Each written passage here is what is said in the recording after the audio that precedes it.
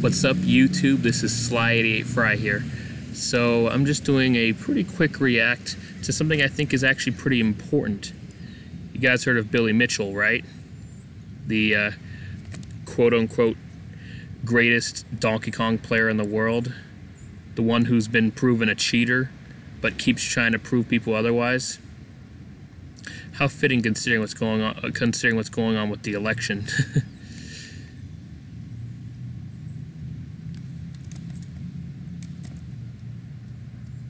Hello, you absolute legends.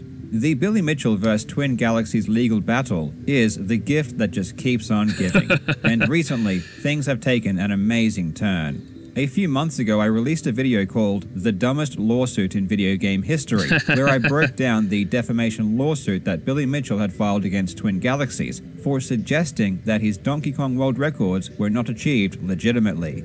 This was just one of many lawsuits that Billy Mitchell has filed or threatened to file against other gaming organizations and YouTubers. Hell, he even hired a lawyer and threatened to sue me for briefly mentioning him in one of my videos. Yeah. The vexatious nature of Billy Mitchell can't be overstated, and he has been using the legal system as a weapon for years. Yeah, when I made my awful. video covering his lawsuits, people were either afraid to talk to me or wanted to remain completely anonymous in fear of his retaliation. Well, now it appears as though Mitchell is about to get a taste of his own medicine. About time. Twin Galaxies has now responded with their own multi-million-dollar lawsuit against Mitchell, citing misrepresentation, fraud, and racketeering. Twin Galaxies has pulled absolutely no punches and are going after Mitchell's entire fake history. Nice. The allegations in this new lawsuit not only include illegal business practices, but also attacks every major claim Mitchell has made about his gaming accomplishments. Twin Galaxies allege that Mitchell was not the first person to do a perfect game of Pac-Man, that he did not receive the Video Game Player of the Century award from Namco, and that not only were his Donkey Kong scores fake, but he fraudulently used those fake achievements for personal financial gain.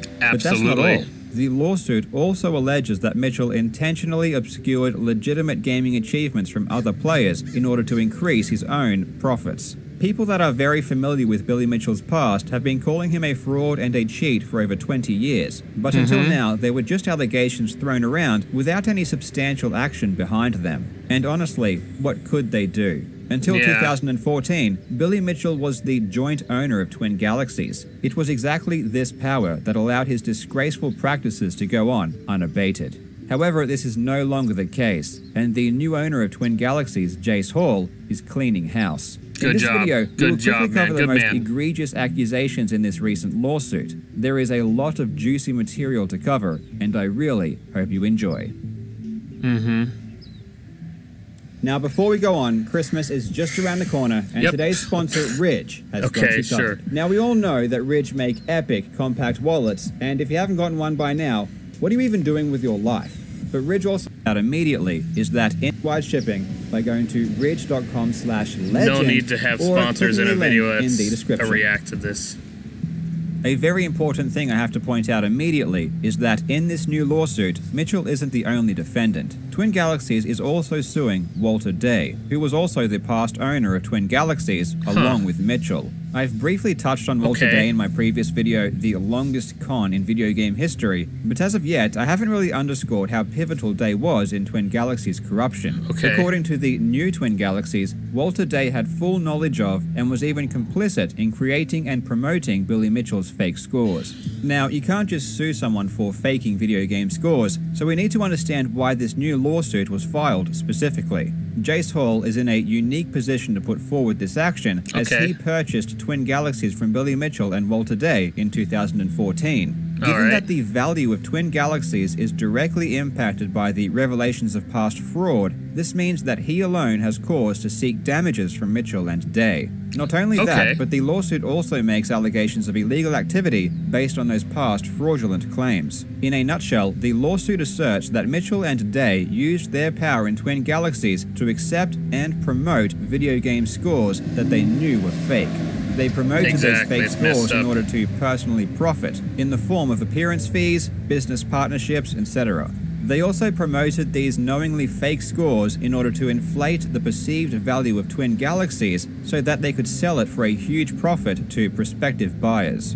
The latest of such buyers being Jace Hall, who as far as he was concerned was buying a legitimate high-score database. In fact, included in the purchase agreement was a stipulation that the score database did not contain untrue and misleading statements of fact. The actions of Mitchell and Day essentially amount to fraud. Twin Galaxies also alleges that Mitchell and Day used company funds for their own personal use and to pay off personal debts, which is a big no-no. So that's the context that gives cause for the lawsuit to begin with. Now let's look at the specific claims about Mitchell's gaming career. The lawsuit begins with the resurrection of Twin Galaxies in 1997. It states, beginning in 1997, Walter Day and Billy Mitchell conspired and agreed to commit fraud to restore old Twin Galaxies to prominence and increase the value of the business assets for potential future suitors. Plaintiff alleges that Walter Day and Billy Mitchell conspired to manufacture a persona for Billy Mitchell as the greatest video game player of all time. The problem was that Billy Mitchell lacked the requisite natural skill or ability. Throughout this entire ordeal, plenty of people have stated their belief that Billy Mitchell is a fantastic video game player, but the reality is that he really is not. Compared to the best players in any game, he falls far behind. If you look at his competition results, he always ranks very low, and has never been competitive at the top level. For a concrete example, we can look to the Kong-Off, a yearly Donkey Kong high score competition that began in 2011. In the first two competitions, he placed well behind the leader. And remember, he claimed to achieve the world record live in just 2010. In 2013, he placed dead last, and from that point on stopped competing entirely. People that claim that Billy Mitchell is a world-class gamer are usually clueless about his competition performances and how he ranks against the other top players. People who saw him play live were already skeptical of his world records, long before the concrete evidence showed them to be fake. He was just never that good. We've all heard the claim that Billy Mitchell was the first person to attain a perfect score in Pac-Man. However, this is almost certainly not true. Over the years, a slew of evidence has been found suggesting otherwise, and many other Pac-Man players acknowledge other people as getting a perfect score first. The lawsuit states, to fabricate the lore of Billy Mitchell as a great video game player, Walter Day purged other people's scores in the Twin Galaxies score database when it was republished in 1997. Scores of Billy Mitchell that were not world records previously suddenly became world records. Fucked up, for example, Billy Mitchell was installed as the world record holder for the Donkey Kong Jr. video game, when in fact another player's score was removed by Walter Day upon republication. God, why would you Similarly, do that? Walter Day and Billy Mitchell rejected claims from other players, Bill Bastable being one, that they had achieved a perfect score on the Pac-Man video game, but accepted the claim of Billy Mitchell to recognize him as the first player to achieve such a perfect score. A fellow arcade high score competitor named Dwayne Richard made an entire documentary about how Bill Bastable was the first person to achieve a perfect Pac-Man, and not Billy Mitchell. This has been fairly well known for many years now. The lawsuit also talks about the video game player to recognize him as the first player to achieve such a perfect score. A fellow arcade high score competitor named Dwayne Richard made an entire documentary about how Bill Bastable was the first person to achieve a perfect Pac-Man, and not Billy Mitchell. This has been fairly well known for many years now. The lawsuit also talks about the Video Game Player of the Century Award. This is the award that Mitchell claims was presented by Namco in September of 1999, and most of us have all seen the famous picture of Billy Mitchell with Masaya Nakamura. And Billy's the most distinguished person in the book because he's the only person to have a full page that recognizes his status as the Video Game Player of the Century. He was crowned the Video Game Player of the Century at the Tokyo Game Show in 1999. Because you fabricated it. In 1999, after having performed history's first perfect Pac-Man, on stage at the Tokyo Game Show in front of 70,000 people, Masaya Nakamura presented me the Video Game Player of the Century Award. Here is what actually happened. The Video Game Player of the Century Award was given to Mitchell by Walter Day in August of 1999, a month before the Namco event. Walter Day and Billy Mitchell then flew to Japan and asked Namco for the photo op, saying it would be good for publicity.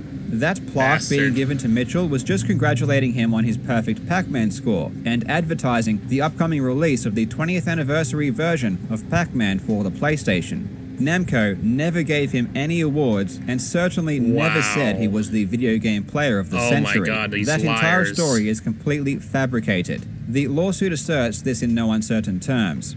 In 1999, Billy Mitchell and Walter Day worked to suppress earlier Perfect Pac-Man scores of other players, and altered the competitive rules to allow for Billy Mitchell to be crowned by old Twin Galaxies as the first person to achieve a Perfect Pac-Man score when in fact he was not. To further their deception, Billy Mitchell and Walter Day created an award with the title of Video Game Player of the Century specifically for Billy Mitchell, and successfully developed the false narrative that Namco, the creator of the Pac-Man game, had directly given or endorsed Billy Mitchell with that title. The lawsuit then moves on to the infamous Donkey Kong scores, and also the deception contained in the documentary The King of Kong. Yeah. Now, I've said before that The King of Kong is an awesome documentary, and it still is, if you completely disregard the fact that it lies about the world record progression of the game. The King of Kong is framed around the competition between Billy Mitchell and Steve Wiebe, and the movie claims that Mitchell had held the record since 1982, but this is not the case. The reality is that Mitchell's score was beaten in 2000 by Tim Serby, with a score of 879,000. This would remain the record until 2002, when it was toppled by Steve Wiebe. From 2002 to 2003, Wiebe would continue to improve his scores, eventually breaking 1,000,000 points. However, all of his scores during this period were disqualified from Twin Galaxies for one reason or another. It was touched on in the King of Kong film, but Twin Galaxies had a long history of changing rules on a whim in order to disqualify records so that its marketable players were still on top. Again, the lies spread in the King of Kong were purely to inflate the value of Twin Galaxies and to allow Mitchell to personally profit. The lawsuit states clearly. During the filming of King of Kong, Billy Mitchell and Walter Day worked to diminish and obfuscate the 2000 Donkey Kong score performance by Tim Serby of 879,200 points, which at the time of performance was a world record, in order to perpetuate the false narrative of Billy Mitchell's prominence as the top-achieving competitive figure. Now we get to the juiciest part of the lawsuit, in my opinion. Up until now, Twin Galaxies have been very careful in their public statements regarding Billy Mitchell's Donkey Kong scores. They only stated that the performances on his submitted videotapes did not come from an original, unmodified Donkey Kong circuit board. But in this new lawsuit, they finally tell it like it really is. They state, on or about July 3rd, 2005, Billy Mitchell and Walter Day created a fake Donkey Kong score performance of 1,047,200 and submitted it to defeat the legitimate world record of Steve Wiebe with the intent of fraudulently inflating the value of old Twin Galaxies and its assets in anticipation of a future sale of the company or its assets. The fraud was technical in nature, and the two enlisted the help of Billy Mitchell's longtime friend, Robert Childs, in the commission of the fraud. It makes a similar claim for the next two scores, however now also indicts Todd Rogers and Kimberly Mahoney in the commission of the fraud. To clarify, Rogers and Mahoney were the Twin Galaxies referees that claimed they witnessed the performances. And if you've already forgotten, Todd Rogers is the same person that was banned from Twin Galaxies after many of his claimed high scores were proven to be impossible. Kimberly Mahoney was his then girlfriend. Very convenient. For those who have been following the Billy Mitchell saga, Robert Childs is the same person who starred along Billy Mitchell in the infamous board swap video, where they pretended to swap boards before Mitchell's alleged world record. It is so important to remember that Mitchell has never been acting alone in these scams, and it's good to see his associates also being called out for their contributions. Now, those are all the claims related to Mitchell's video game scores, and if true, would expose Mitchell as one of the biggest frauds in gaming history. Bigger than he already is, anyway. The lawsuit then goes on at length about how Mitchell and Day profited from this fraud and outlines their illegal business activities. However, as this is a gaming channel, those accusations probably won't interest many of you. There are some extremely damning claims contained within, though, including Mitchell's and Day's association with known pedophiles. Oh, and I almost forgot, Twin Galaxies is demanding $3,333,300 $360 for general damages and $3,160,200 in special damages, plus more. Billy Mitchell has caused a lot of damage and pain over the years to many people, and at last, his deceit is finally being exposed. This lawsuit has been a long time coming, and I'm sure it will bring relief to a lot of people. The irony is that if it weren't for all of the frivolous lawsuits that Mitchell filed against other people, this counter-lawsuit would have never happened. The new Twin Galaxies only realized the extent of Mitchell's fraud after being forced to investigate the issues further in defense of his original defamation claim. He literally brought it on himself. That's awesome. As always, thank you so much for watching. That is I awesome. hope you are having a fantastic day, and I will see you in the next video. Wow, that is some poetic justice right there, like seriously. It's been proven for several years, I'm not exactly sure how long it's been proven, that Billy Mitchell is a fraud. It just hasn't been proven in a court of law, and hasn't been proven to, you know, change it forever so he can stop claiming that it's bogus. But I think that time has finally come. Now, for those of you not familiar, Billy Mitchell, as they stated, allegedly has the greatest score of all time on the Donkey Kong arcade, as well as the first ever perfect score. But as Karl Jobst just said, Twin Galaxies removed other perfect scores that happened before him and other high scores that happened to put him on top and be more profitable. It's pretty fucked up. It's probably why in the movie Pixels, oh man, I forgot the guy's name. He's the little person who is probably most well known for being in Game of Thrones, but he was also a giant little person in Avengers Endgame. Or no, actually, it was Avengers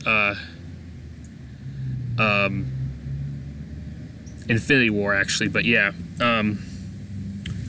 it's probably why he portrayed somebody who looked just like Billy Mitchell in Pixels and actually cheated. They probably based him off, I mean, obviously they based him off of him, but they added the cheating part in there because at the time it was already proven Billy Mitchell had cheated. How it was proven was cheating, in case you're not familiar, is that what happened is Billy Mitchell, in order to be considered an official record on the Donkey Kong arcade, you actually have to play on actual Donkey Kong arcade hardware. I believe if it's emulated, but to the point that it matches the arcade, I believe that's considered okay. But if it's just plain out emulated, and it's not. So there's solid proof that it's a false record and that it's not the original hardware. Now, I wouldn't have an issue if he would just admit that, oh, he got this amazing score on an emulator and not on the official hardware. If he just would admit to that, then I think it'd be okay, you know? He wouldn't officially have the world record, but at least he'd be renowned for having a fantastic record, at least in some way, even if it's on an emulator. I think that'd be fine. But the fact is, he won't admit to it. He keeps claiming it's official hardware when it's not. You'd have to watch a comparison video. There's plenty of those on YouTube. It would show the opening screen where Donkey Kong's standing on the girder before you start a stage, and how it would show how the stage loads. And on the original arcade hardware, it loads the stage differently than it does on an emulator. That's how you can tell. And if you see the footage of Billy Mitchell before he gets that high score, it proves it right then and there that he was playing on an emulator and not official hardware, proving that he lied. Anyways, thank you so much for watching. Please like, comment, and subscribe, and click that bell icon to have your notifications. I'm glad to see this poetic justice here.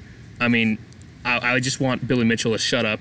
I want him to get what's coming to him, and to, for once, stop claiming that these records he doesn't own will be forever proven that he's wrong. That documentary that showcases him needs to be taken down.